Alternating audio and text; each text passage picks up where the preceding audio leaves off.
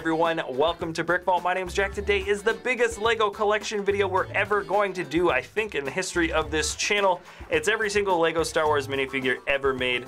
This table only has maybe a quarter or a third of the entire collection because once we start counting the beasts and the droids, it's gonna total over 900. That means we're gonna be going through this really fast with only slight pauses for some of the very rare figures.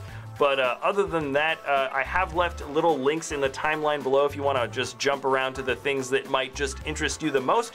But if you do want to learn more about these guys, we have done a lot of individual collection video reviews where we go into the prices, the sets that they came out in, the years they came out in, and sort of the evolution of the molds and prints that make up these minifigs. So if you want to learn more, links in the description below. But other than that, let's get this collection started off with Luke Skywalker.